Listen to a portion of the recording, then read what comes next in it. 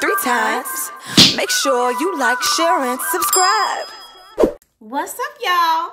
Long time no see. I've been gone. I've been MIA, y'all. But you know what? I had an amazing time in Indianapolis with the eclipse, and my son already posted on his channel what we did. I do have footage, but I may not put that footage out because he already did the footage. But at any rate, let's talk about the sauce. Have y'all received y'all sauce yet?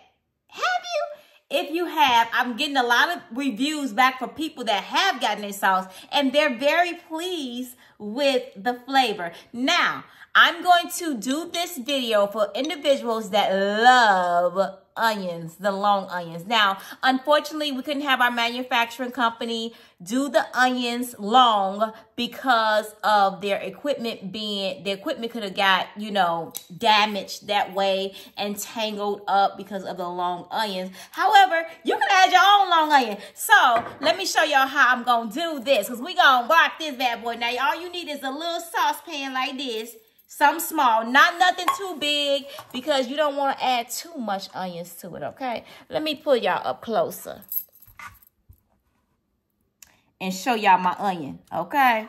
So, y'all, I'm about to heat up my sauce. Now, you can heat the sauce up in the microwave, or you can do it in a little pot, and that's what I'm going to do. I'm about to heat it up right now. I like to put mine in a pot because I feel that it gets hotter, and it just, you know, tastes better than me. But it's to each his own. It's going to taste good to it if you put it in the microwave. So what I do is I just dump the whole thing in here.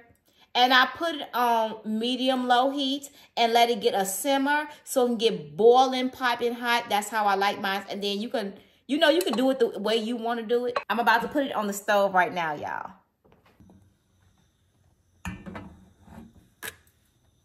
So I got that on medium heat.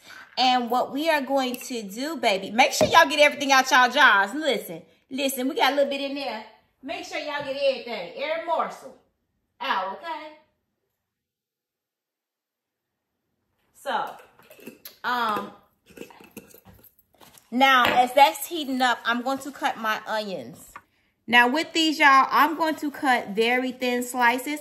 But if you want to cut them bigger, you can, because what you need to do is saute them prior to. I do cut them in circles. Now, if you want them to be half circles, you can do that as well. I just do it this way. I'm trying to get it thin like I want it. I just do it this way because I prefer them to have them this way. And it's important that you saute them first, y'all, in the butter. Only because I tried it before to put it in the sauce, and it does not work as far as getting it to where you need it to be as far as tenderness. So that's why I'm trying to tell you, you have to saute it in butter. And if you don't want to saute in the butter because you don't want to use butter, or you're vegan, that's fine too, because the sauce is vegan friendly. You can saute it. If you're vegan, you can saute it in veggie broth, and that will be good enough. Okay, baby? Okay, I think that's enough onions.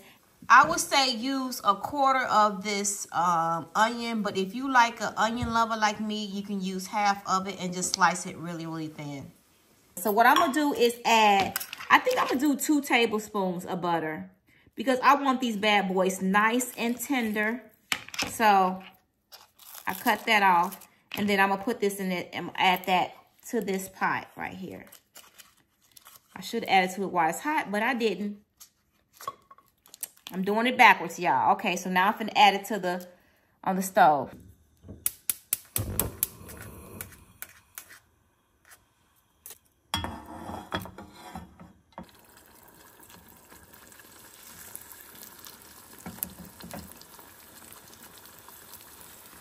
Now, y'all want to make sure that they're really good and tender, because you don't want no crunchy onions in your sauce. So what I'm going to do is probably cook it a little bit more.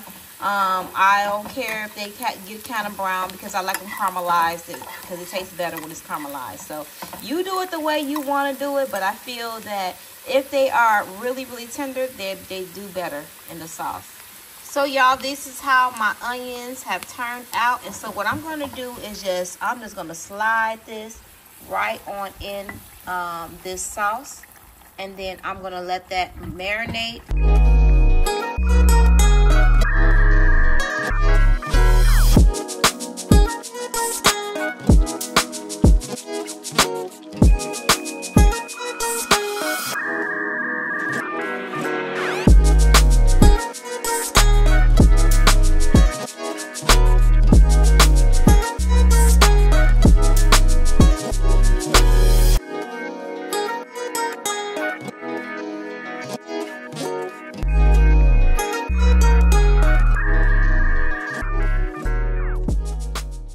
Okay, y'all, so I added 2 tablespoons of the butter, but I think that you only need 1 tablespoon if you don't like the butter. So do 1 tablespoon, and then you can add just a slither of onions. I did 2 tablespoons, but yeah, you can do less than that because it didn't need all that butter.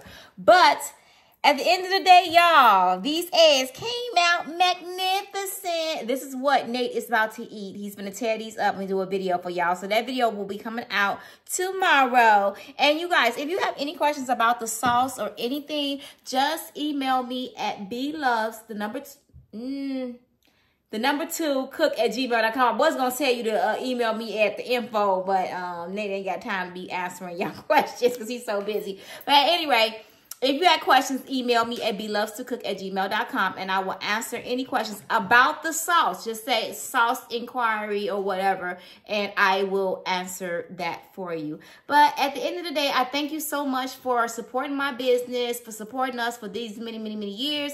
And you guys, please keep God first in everything that you do. Peace out. Peace, love, and hair grease. For some crab legs, I want boiled eggs, I want shrimp. I'm a bougie chick, a whole mukbang. Gotta have that lemon